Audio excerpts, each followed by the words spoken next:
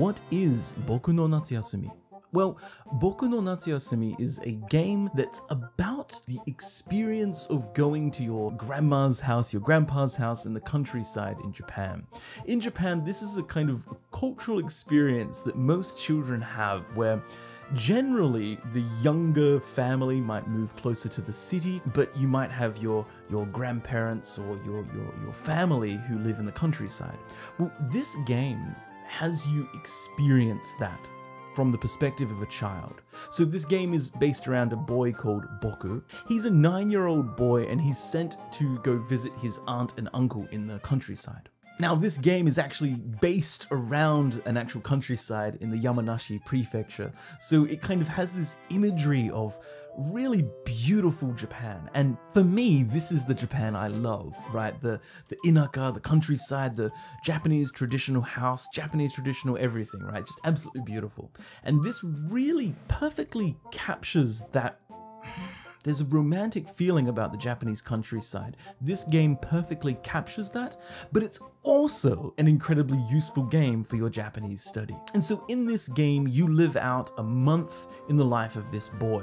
In this month, you experience a whole range of different settings and uses of language. So you get to experience just daily conversation, whether at, the lunch table or the dinner table, or going out into the farm, or just having conversations with kids, or talking about things like, your life and school and things like that. It's such a normal life game, which is actually really rare in video games, to actually have just something that is really just mundane, boring old life, but it's just so perfectly set in this beautiful countryside that it just gives you this perfect package to enjoy Japanese with. What kind of people will this game appeal to? Well, if you are interested in Japan, Japanese culture, Japanese language, Japanese tradition, Japanese society, anything at all to do with really Japan, then this game is going to be appealing to you. Why? Because it has everything there. It has the dinner table talks where you talk with your family. It has the cute little conversations where you're talking about, going for a walk to the river and catching fish. It has all of the normal day conversation that you would have. Hello, good morning, saying, at the end of the day, otsukare-sama, and you have, when you have, food, you say gochitosou-sama deshita, and all of these really normal everyday life expressions that you can see. If you're interested in learning about Japanese culture and society, this is the game for you. What kind of language will you learn with this game? Well, this game has a lot of voiced dialogue, so you actually get to learn how to actually have a conversation with someone in Japanese, how to ask questions and respond. You also have a lot of kind of standard greetings, like for example, at the end of the day, language that you use to greet; when you're about to start eating, language that you use to eat; when you finished eating, language you use; when you greet someone, when you see someone, right, for the first time in the day, how you finish having conversations with someone once you stop, talking with that person.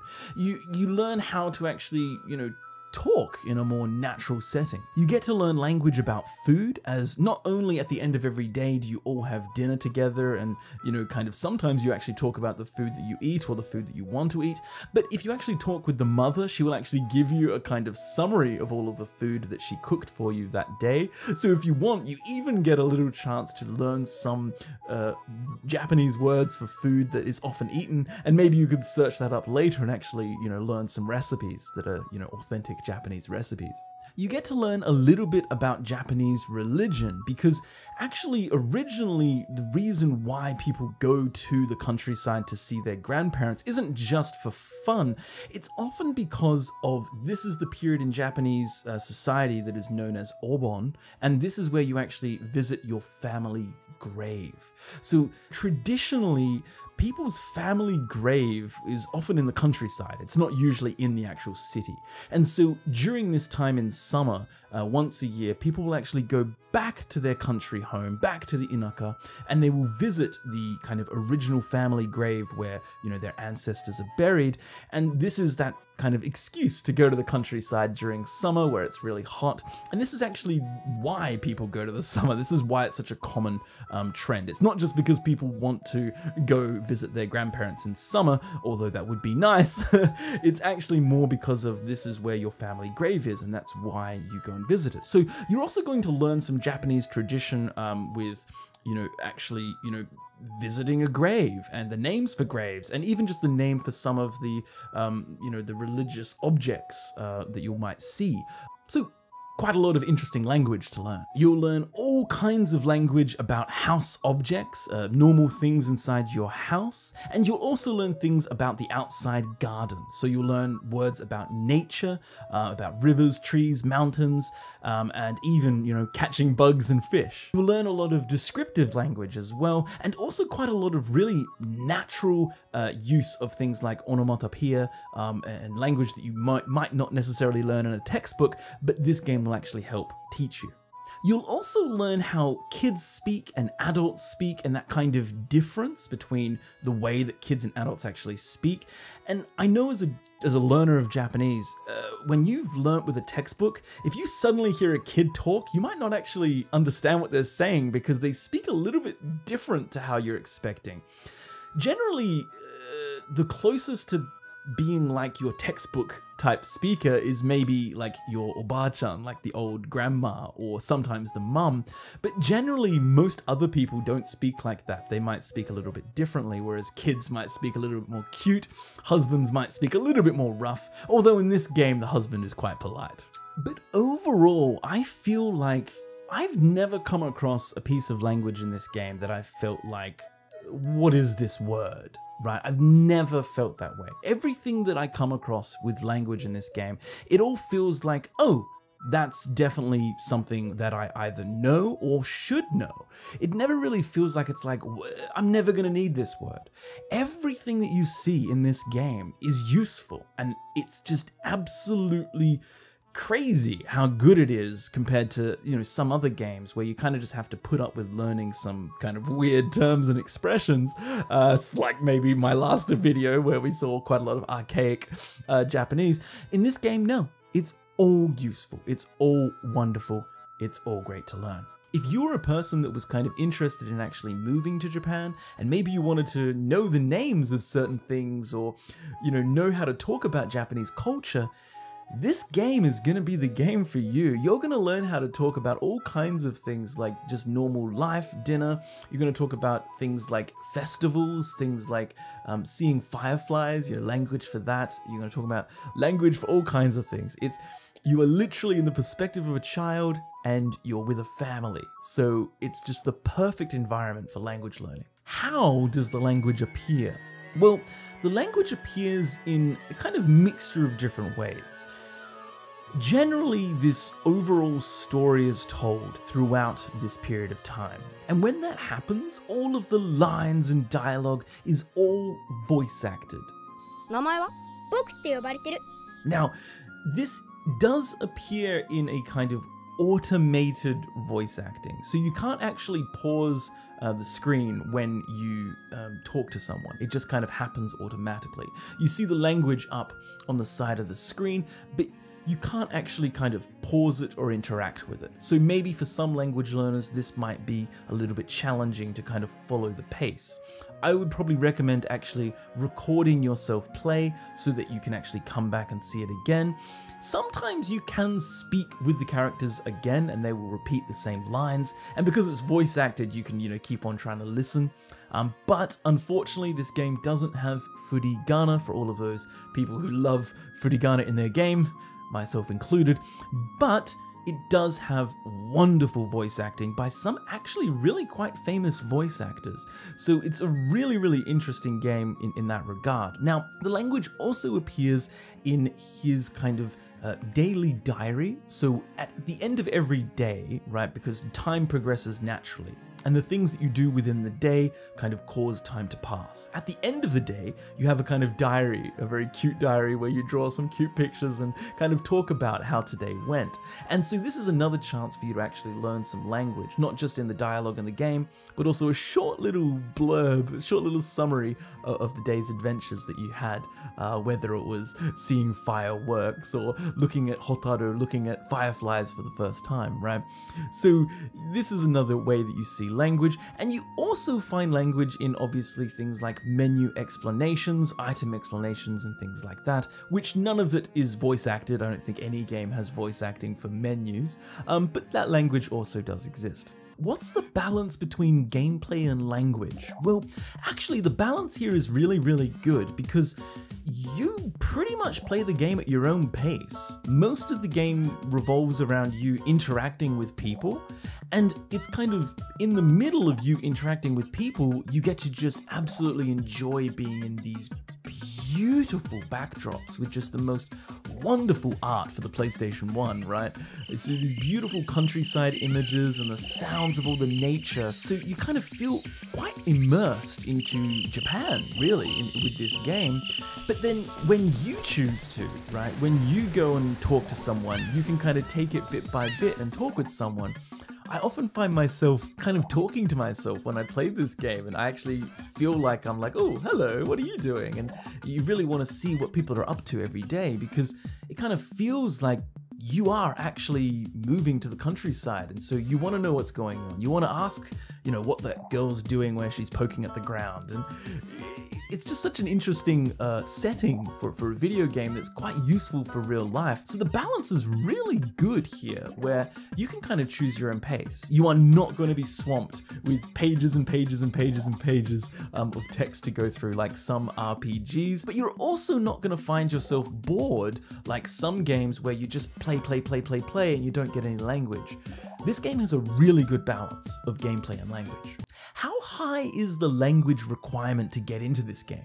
Well, that's where it's a little bit tricky. Because this game doesn't have any kind of furigana, it doesn't have any log features, so you can't rewind and check things. You really kind of have to follow the flow of the conversation as it happens, unfortunately. Now, you can pause the game, and you can obviously record yourself and go back through that footage, and you can also, you know, speak again to the same character and hope that they say the same piece of dialogue, but that's not 100% of the time. Because of this, I would say the language requirement is fairly high, but not as high as some games that are, for example, things like Metal Gear Solid, where you not only need to know quite a high level of Japanese, but you also need to know quite a lot of technical terms. In this game, most of the language that you come across is really useful for just everyday life. There really isn't any useless language in this game. And what I mean by that is, often when you play a video game, you learn pieces of language that you don't really need, right? Like for Final Fantasy VII, you know, you learn Ichiban Makoro. Well, you don't need to know the Japanese word for a reactor. People barely understand what that means in English, right? So you kind of learn a whole bunch of useless language.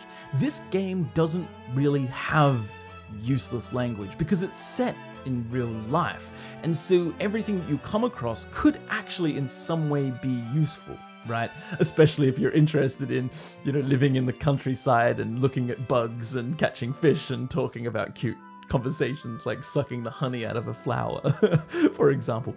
So the language requirement based on how the language appears might be slightly high, but as far as the actual language that you need to know in order to get into the game, I don't think it's that high. I don't think you need to have a huge vocabulary knowledge. I think just you need to be quite comfortable with seeing Japanese, reading Japanese, and maybe have some way of actually reviewing the language that comes on the screen.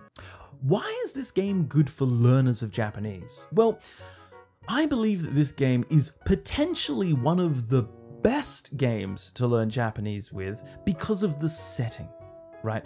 The setting is real life. As real as life can get, really, for a video game. The only closest game that I can think of like this would be something like Persona, and that has a lot of useless language. What I mean by that is, RPG language, not real stuff that you would use in your day-to-day life in Japan. This game is day-to-day life in Japan, so you learn language for day-to-day life in Japan. It's incredibly useful for any Japanese learner, not just people who like a certain genre. This game I would recommend for any Japanese learner. That's how good it is.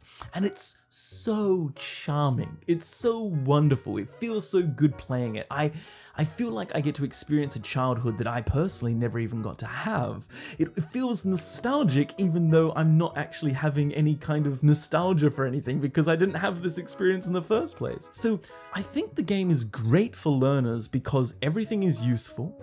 You have voice acting. It's very, very charming and interesting, and you can play it at your own pace. So it's definitely a good game for learners. What level learner is this best for?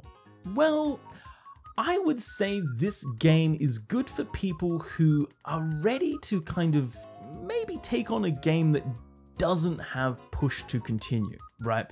Because this game is almost like a cutscene, where the cutscenes play and then you can't go back. That does make me feel a little bit like complete beginners may feel a little bit intimidated by this game. So maybe if you're a little bit more of an intermediate level learner, if you're someone who's wanting to kind of maybe push yourself a little bit beyond, and maybe you're okay seeing, cutscenes and things like that, then it's useful. However, if you're a complete beginner, I could still recommend this game for you. You just have to learn some tricks as to how to actually approach the language, right? You've got to learn how to pause the game. You've got to learn how to maybe record your gameplay so you can go review later.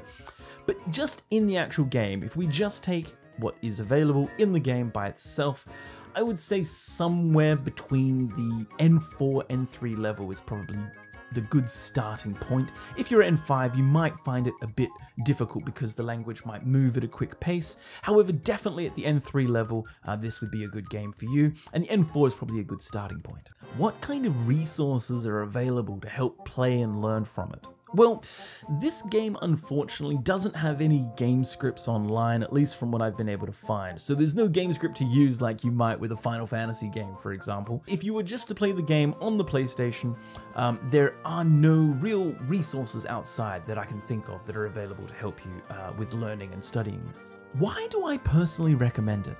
Well, this game is personally one of my favorite games to learn with. It would be my pretty high number 1, number 2, number 3, number 4, number 5 ranking games if it had a log feature where you can go back through and replay things. However, it doesn't have that, so it's not in my kind of top 5 games, but it is definitely one of my personally recommended games to learn Japanese with. I absolutely love this game, and I love its setting.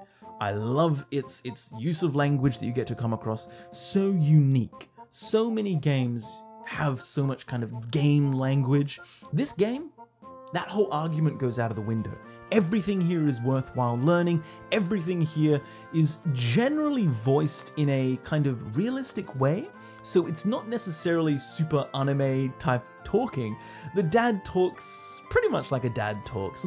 僕くんもそろそろムシムシたくさん捕まえて昆虫博士になれる頃かな。The mum talks pretty much like a mum talks. 僕の夏休み半分まで行っちゃったね。 And the girls and the boys and the young kids, they talk pretty much how children talk. うちのお父さんかっこいいでしょ。